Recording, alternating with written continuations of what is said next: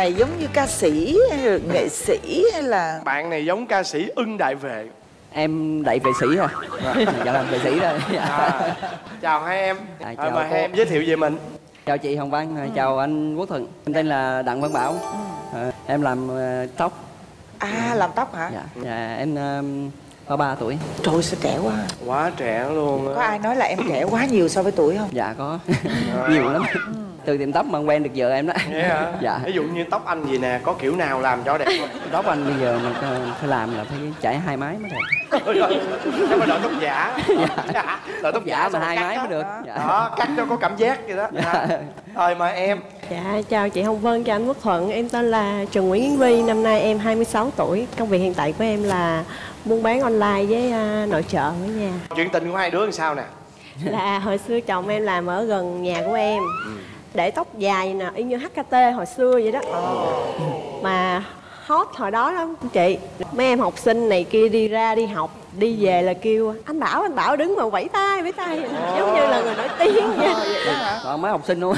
Học sinh nhỏ nhỏ không. Xong cái thời gian đó giàu xin số điện thoại làm quen rồi. Vậy là bạn này lúc đó cũng học sinh đúng không? Hay Dạ, sao? dạ con học sinh. Thì cũng giống y như là các bạn học sinh rồi, kia là rất là ngưỡng mộ anh này. Dạ đúng chị không? thấy để tóc dài mà mình nói nè, chắc ông này ông BD quá, trai gì đâu mà để tóc dài thòn. HKT mà. Rồi ai cua ai? Ba chị em chơi chung thì có một chị đó có số của chồng em. Cái nhắn tin làm quen trước, xong rồi truyền số điện thoại qua, truyền cho một chị kia, rồi chị kia cũng nhắn tin cho anh này, rồi quen anh này trước. Quen xong rồi chia tay, xong chị đó đưa số cho em. Coi như là nhà có 3 chị em là em ngốc Không, hết luôn hả? ở đầu xóm, cuối xóm. Em quen với chị đầu xóm. Xong cái đó chị đầu xóm truyền cho chị giữa xóm, chị giữa xóm truyền cho chị gần cuối xóm. Rồi. Cuộc đời thằng nhỏ của Truyền qua tay người này qua tay người nọ vậy trời. Nói chung là do em dân dưới quê lên những cái thành phố bị lừa gạt á vậy. Dụ dỗ đó. Rồi tới Truyền tới bà này là bà nắm cứng ngắc luôn. Lúc nào cũng đi ngang qua tiệm em, bé tóc ngố, trời mà ngố thì sao? Mà nhìn xấu lắm hả? Xấu mà đen nữa anh. Con gái gì đâu mà thành phố gì mà còn thua dân quê nữa. Mà nói thiệt đi, có xấu giống như bây giờ không? Không, bây giờ thì đẹp rồi. Rồi sau đó thì như thế nào? Em lúc đó do em quen nhiều quá nên em không có chủ động. 2-3 tháng sau á, nhà này có bà ngoại mắc á, xong em đi ra thấy chị này khóc. Rồi cái đầu em mới nhắn tin chia buồn. Thời gian đó là mới quen đó. Quen cũng nhà cấm chở lắm. Tóc thì để thiệt dài, 2 bông tai thì bấm 2-3 lỗ. Mẹ với ba hỏi là con quen cái thằng đó nhìn không biết con trai hay con gái nữa, không biết cái thằng hay cái con.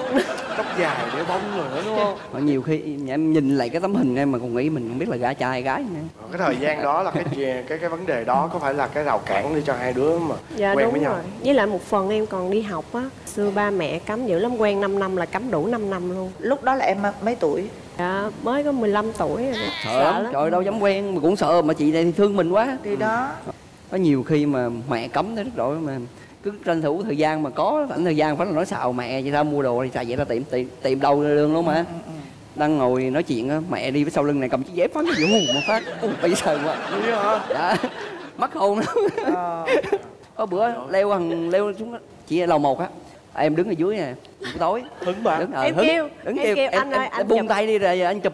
Chị vừa buông phát rớt luôn vô chậu hoa luôn. Em đứng nhìn cười quá chứ cười nữa. Nguy hiểm lắm đó nghe. Y chang cái phim mà của MCV sản xuất nè, Hạ Cuối Tình Đầu. Ở nhà có phát hiện không? Dạ không. Ở hai đứa lén nhau đi đâu? Dạ, đi chơi, đi ăn uống, đi chơi. Rồi xong rồi leo băng quá đâu cho đi đâu. Dạ. Không, lúc xuống thì dễ rồi, nhưng mà lúc lên thì sao? Thì dạ, đi đường được. nào về đường đó chứ. Leo lên đỡ lên, đỡ leo Bên lên. đây nó bở đít lên. Dạ. Phim hoàn toàn cái cảnh y chang vậy luôn á. Cho nên đúng tôi rồi. rành lắm. Đi đường nào lên về đường đó. Giờ chỉ còn cái chỗ nóc là chưa thôi đúng không? Đúng rồi, cái nóc nhà là gì? Tại vì nhà thành phố không có mái ngói. Nếu có mái ngói là đổ mái ngói lên luôn rồi. Cái tình yêu nó mãnh liệt kinh khủng. Dạ, bất chấp hết luôn. Rồi anh nói thiệt nghe, có khi nào ban đêm mà cũng đang leo rào gì đó bị phụ huynh phát hiện không? Dạ chưa. Dạ chưa. Chưa cảnh đó. Em chỉ sợ công an phường phát hiện. Nhưng mà cái chuyện leo rào này là sau này gia đình biết hết không? Nhưng giờ mà là sau biết đó, giờ chương trình thì này đó, mẹ đó, sẽ tới biết. bây giờ là biết rồi đó. Sắp tới thì sẽ biết. Bây giờ là biết rồi đó. Em còn em gái không? Dạ không. À vậy hả? Chứ Dạ, không em là Út. Út ở trường Gồng khuyên các bác là cho ban công cao lên. không có cách gì mà leo xuống được. Rồi, ôi. Tới bao lâu thì gia đình mới bắt đầu chính thức cho hai đứa quen với nhau? Tới lúc cưới ba vẫn còn cấm. Ủa vậy đó hả? Rồi Dạ. sao cưới? Dạ, tới lúc cưới là em có em bé. Có em bé. Dạ, rồi cũng về nói với mẹ. Cái mẹ nói ba khó lắm, vợ không biết làm sao. Nhưng mà bụng thì cứ lớn, thương mẹ lắm. Mẹ cứ âm thầm rồi đi đặt nhà hàng xem ngày. Còn trước 1 tuần á, cái sau ba suy nghĩ lại, thôi giờ con cũng lỡ rồi, nó lựa lựa rồi. Lúc đó ba mới chấp nhận. Ồ. Rồi bây giờ ba mẹ có thương chồng không? Dạ, lấy về ba mẹ lại thương chồng. Còn hơn con ruột nữa. Hai vợ chồng mà cãi nhau là ba qua ba nói mình là vợ không được nói gì đó, chồng nói không được cãi. Ồ vậy đó hả? Lấy về làm lo làm ăn á. Nên cũng thì tin tưởng. Dạ. Em mà đi chơi á, chồng không gọi về mà toàn là ba gọi về thôi. Ba nói sao đi chơi để chồng nhà có một mình. Quen nhau mấy năm trời mới 5 năm. Rồi có suôn sẻ không? Có chia tay chia chân Dạ, được có. trong Dạ thời gian có. Không có lớn nhất là Chia tay một thời gian là chia tay là khoảng 1 năm. Lý do? Trong họp rồi chia tay rồi mình cũng tìm người khác mình tìm hiểu. Chồng em cũng tìm người khác tìm hiểu. Nhưng mà trong cái thời gian chia tay đó thì chồng em vẫn, mặc dù là quen người khác nhưng mà vẫn quan tâm lo lắng em. Giống như là anh ơi em đói bụng cái giờ nào, 10 giờ, 11, 12 giờ đêm, 1, 2 giờ sáng em ăn gì là mua qua, rồi bệnh gì rồi cũng mua thuốc, rồi cũng Tức là vô hình chung về một khía cạnh nào đó thì cả hai chúng nó đều bắt cá hai tay. Quen nhau lâu quá rồi, cái quá cái như là giống như mình đổi cái hướng thử coi nó có Mình lạ. thử mình đổi không khí rồi nhưng cuối cùng là cũng không hợp với Phải không quay khí lại. biển. Trở lại không khí Sài Gòn thôi đúng không? Lúc đó có quen mấy người mà bạn gái á, xong cái kêu anh nặng tình cảm với bạn gái cũ rồi, chia tay rồi mà vẫn quan tâm vợ Đó quá thì nhiều. đó. Xong rồi vì lý do đó mà họ bỏ em. Bỏ em. Rồi còn bên đây thì sao? Em cũng cảm thấy chỉ sau mọi chuyện cái gì mình cũng thấy giống như quen người này, nhưng mà ở nhà có chuyện gì buồn hay là cái gì không cảm thấy không vui trong lòng cũng nhắn tin chia sẻ Là tâm đều sự nói với ông chuyện này với hết. người này. Dạ. Thế rồi sau 1 năm thì hai bạn trở lại với nhau. Dạ. Nhưng mà trong cái thời gian mà quen đó, trước khi chia tay đó, cái tình cảm trong sáng đúng không? Dạ. Là ngây thơ học trò Dạ. đồ này cái nọ đó.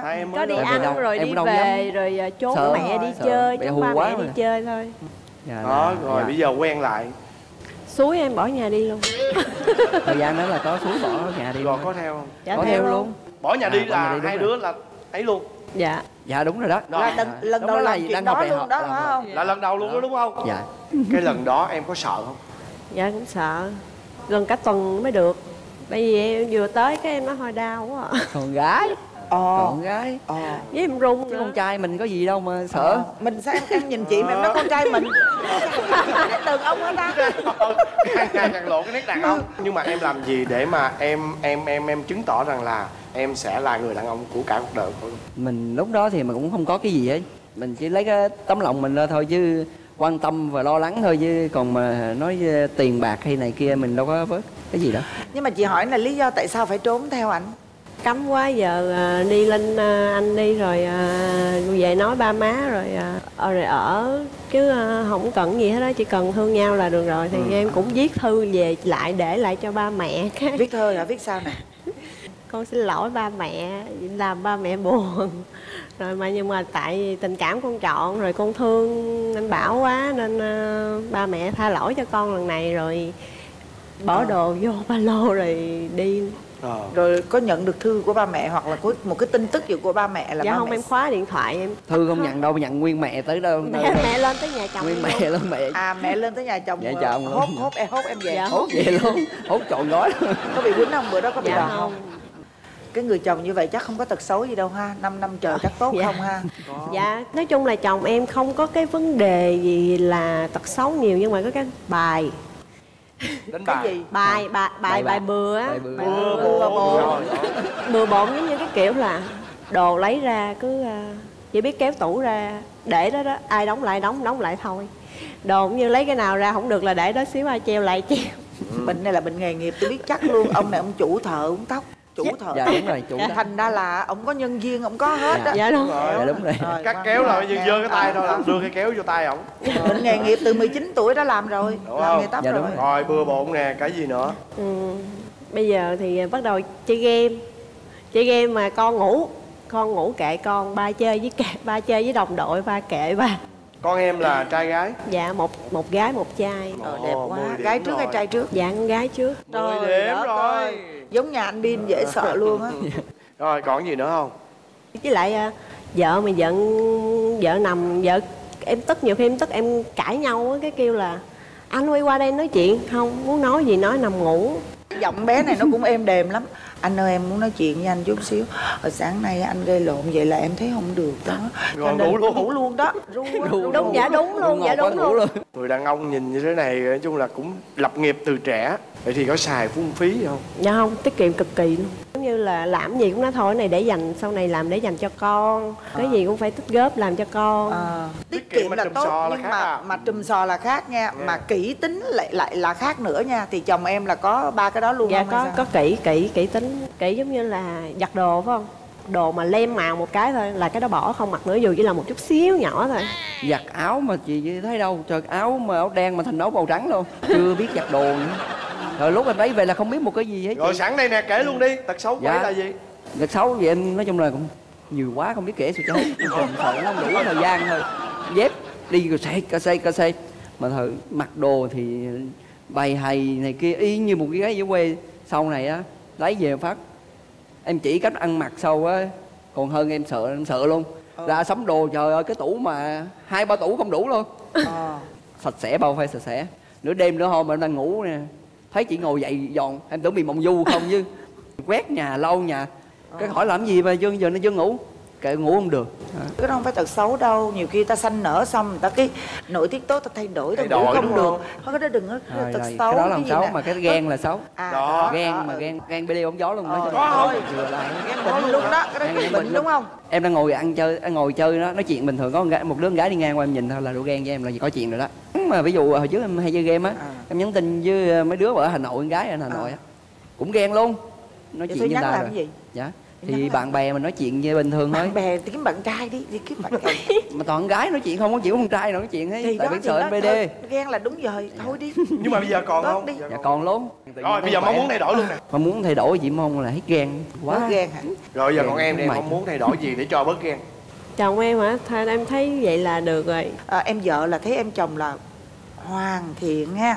Rồi cái gì cũng tốt, cái gì cũng coi như là cũng tuyệt vời, không có tật xấu luôn đúng không? Không có tật gì luôn. Không uống thuốc, không rượu bia, không thì đó thì có nghĩa là sao?